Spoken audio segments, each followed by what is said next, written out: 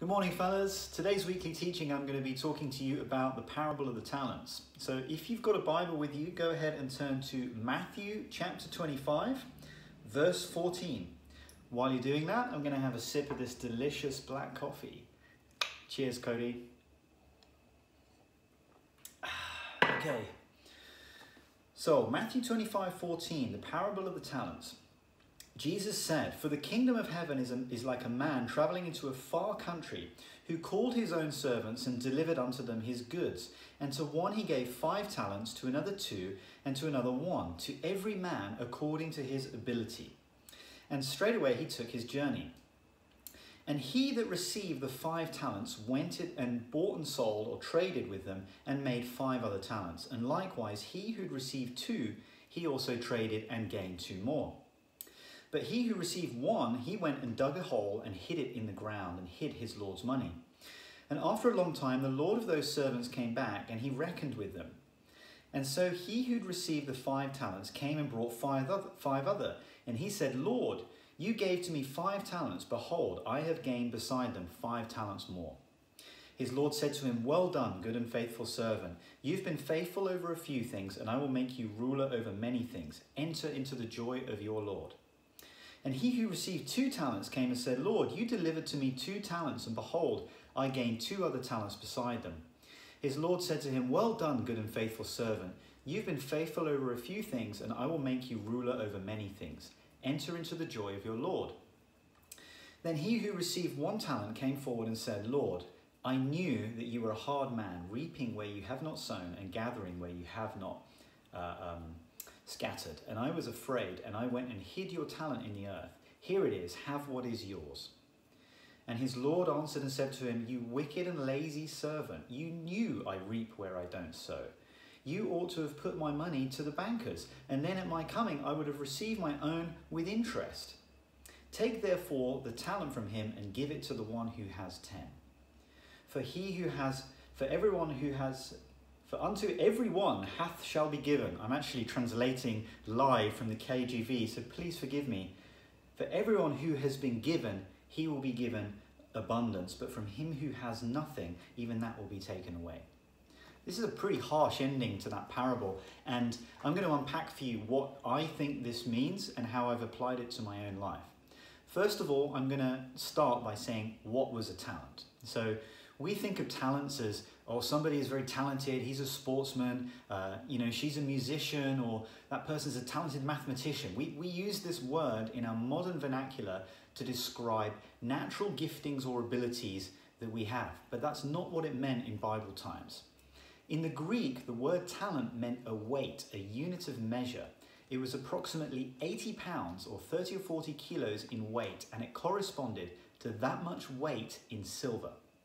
A talent was approximately 6,000 denarii, where a denarii was 1 day's wage. It was 1 Roman coin. So 6,000 days' wage corresponded to approximately 20 to 25 years' labor for the average workman. And the Lord came to the servants in this parable, and he gave to one servant, he gave 1 talent, 25 years' labor worth of silver or gold, and to another he gave 2, 50 years' worth, and to another he gave 5. And he said to them, Go therefore and buy and sell. Do business until I come back. Now I want you to think about this and try and put it in modern terms that we can understand, okay? Imagine that your boss calls you in and he says, oh, hey, Bob, come over here. I got to talk to you. And you say, hey, what's up, boss? How can I help? And he says, right, I'm going out of town for a few weeks. Here's some money, slips a suitcase over, flicks it open, turns it around. I want you to do some business while I'm gone. And he opens this thing, and in it is 20 years' labor. Do you know how much that would be? It'd be about $500,000. Yeah? You'd freak out. That's 1 talent. Now imagine you were the 2 talent or the 5 talent guy. He gave you, opens the case, there it is, $2.5 million. You're in charge. I'm going on a trip. I'll be back soon. Don't mess up. You'd freak out, right? So this is why this servant who had 1, he buried it. He was scared. He was afraid.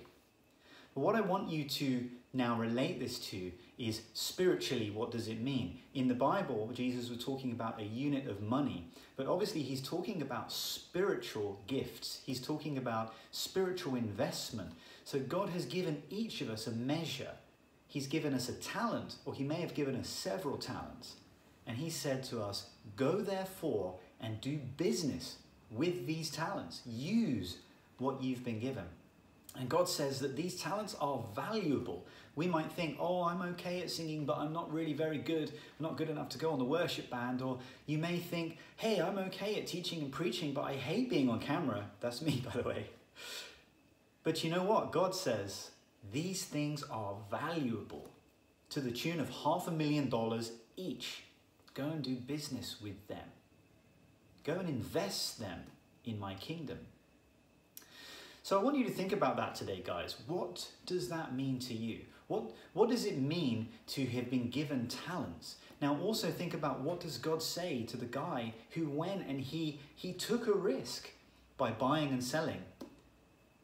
Think about the risk that he took, because in those days it would have been pretty obvious if you were riding around with 80 pounds or 160 pounds or 300 pounds worth of silver. You would have needed donkeys and horses to carry that, and it would have made like a chink chink noise as you went along, right? And those were dangerous times. You could have been robbed. You could have had a bad business deal.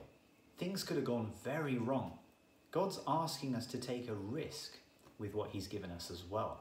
So he says, I have given you giftings. The giftings are valuable. I want you to invest them in my kingdom. Oh, and I want you to take a risk. That means stepping out in faith. That means sometimes standing up and talking, even if you don't feel like it. That means sometimes writing that letter or that book that you've been thinking of writing, maybe preaching that sermon that you've been thinking of preaching, writing that song, that worship song that you've been thinking about, starting that business that God has put on your heart, doing whatever it is that God has called you to. I think that it's wonderful that Jesus related to us in parables, because he spoke in simple terms that we could understand, and he always used something that was relatable to the people of the day. So let me relate this back to you. Your talents, your giftings are valuable. God asks you to take a risk. God asks you to invest them in the kingdom and to make profit, spiritual profit. Go therefore and buy and sell. The servants came back and showed what they had gained by trading. They had gained more, and they showed them to the Lord. And the Lord said to those who were productive and fruitful, he said, well done, good and faithful servant. But to the one who buried his talent in the ground, he had harsh words to say, wicked and lazy servant. Take what he has and give it to the one who has 10. That's shocking, right?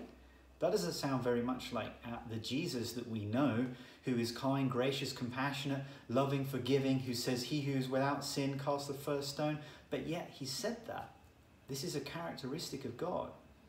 If we're given gifts, if we're given things, and then God puts it on our heart and asks us to go out and take a risk to invest into his kingdom, and if we don't do it, if we sit on it, there can be tough consequences. I want you guys to think about this and meditate on it and have a think. What is it that you've been given? What is your talent? Maybe you have more than one. Maybe there's been something that's been on your heart for a long time. Maybe it's something unusual, not necessarily directly related to the church or to building the kingdom of God. I'll tell you a little bit about me. I run a software business. What's that got to do with the gospel? Absolutely nothing. I write code and then ship it and we do business. But that's a talent that God gave me, and it's a passion that I have. And I enjoy using that for the kingdom of God because we're able to support ministries through it. You know, there was also the story of Eric Liddell from Chariots of Fire.